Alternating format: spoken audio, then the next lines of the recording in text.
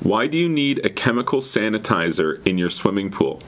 Well, first of all, a chemical sanitizer is something like chlorine or bromine, and the reason that you need it in the water is that look at it in a situation where something like E. coli was introduced to the water and then you were to jump into that same body of water.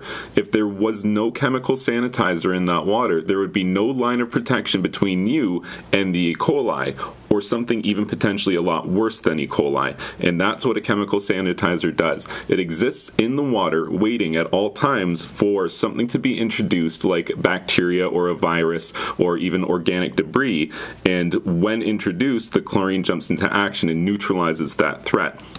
And that's the reason why you have to have something like that in your swimming pool at all times. If you don't, you're leaving the door open to potentially having a problem in terms of health and safety for anybody who is in or around that body of water.